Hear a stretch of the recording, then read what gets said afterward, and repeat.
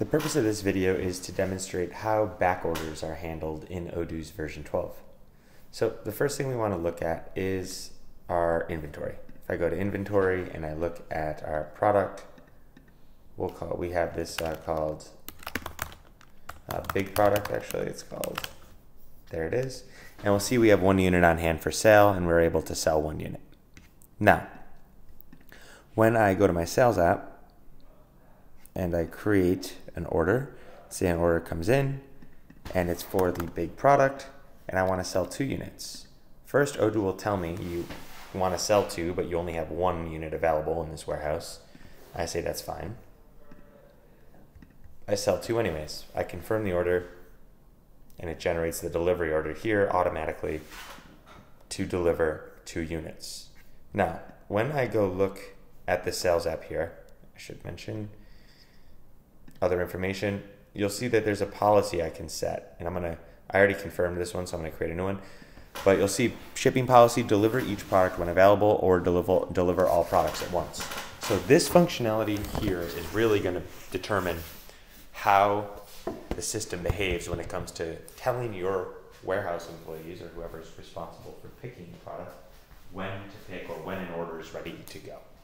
If I leave it as deliver each product when available, Odoo will essentially say, if you have 2 units that you've sold and you only have 1 unit on hand, still allow and let my warehouse employees know that they have 1 order that needs to be processed and shipped, despite the fact that we still have an outstanding quantity in the example that I'm about to show you. That's 1, which is not available, and therefore we'll create a back order to manage it and fulfill it once it arrives in our warehouse.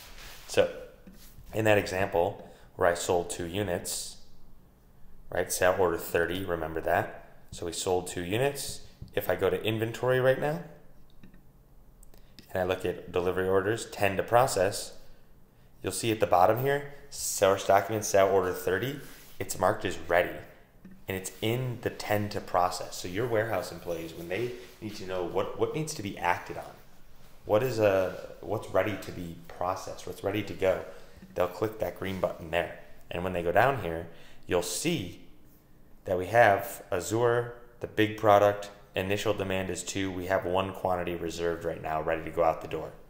And you'll see it's ready to ship, and the next logical step is to validate it. They'll be able to go print their picking,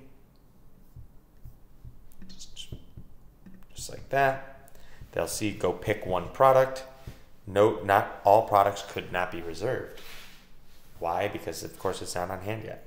So what we'll do is we'll go ahead, check availability, again, nothing, we'll validate and we'll process it. Now, it says you're about to process 1 unit of this. However, you have processed less products than the initial demand. So if we expect to fulfill this at a later date, create the back order. If we want to wash it off and just ship it anyways and adjust the sale order, we could create no back order. But we'll go ahead and we'll create the back order. Now you'll see that this shipped. Warehouse out 23, 1 unit of big product has been shipped. When I go back to my inventory overview, you'll see that there are now 9 to process. And if we go look at what's to process, we'll see sale order 30 as a source document, is not available. However, if I look at what's waiting, sale order 30 is now in the waiting line. Why? You'll see it's a back order of this one, and you'll see it's for 1 unit of the big product. Now, let's go purchase this, the big product, and pretend it comes in.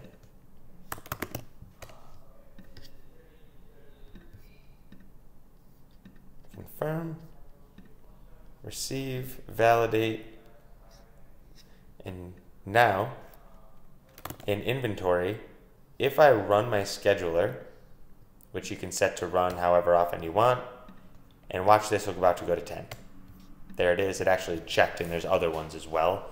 So now it's up to 11. So your inventory team in real time, and again, I did this manually, but you can set the schedule to run every minute, every 5 minutes. I'll show you that at the end of the video here. Once it runs, it essentially checks and says, every time this runs, it checks your your stock, it checks a bunch of other apps as well, but in this example, it checks what orders need to go out and what do we have in stock. And it said, oh, we have this order needs to go out, we're waiting on this product, and it looks like it's in stock. Market is ready to process and reserve that quantity. And now when we go drill into the green, we search 30, you'll see it's ready. So it's now automatically back in the list, and it's the one that's a back order. And again, we'll validate and ship this product out the door. And just like that, now tend to process. As far as the scheduler goes, it's actually called the scheduled action. It's procurement run scheduler. You'll see here, you can set it right now in the demos, it runs every day, but we can set it to run down to every 0.5 of a minute if you want to, every 30 seconds. The recommended quantity is every 1 minute if you want it in as real time as possible, just because of the rate at which, when it calls, it's a server resource, right? It requires an action to be executed. To run it in real time definitely doesn't make much sense. Every minute is usually sufficient.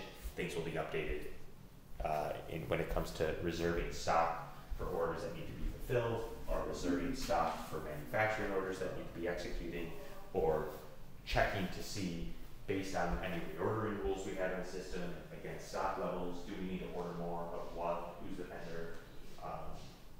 Those are just a few examples of what this scheduler does in terms of automation. So I hope this helps clear anything up. In terms of questions you might have, if you need me to drill deeper, let me know. I'll be happy to elaborate. Thanks so much and have a great day.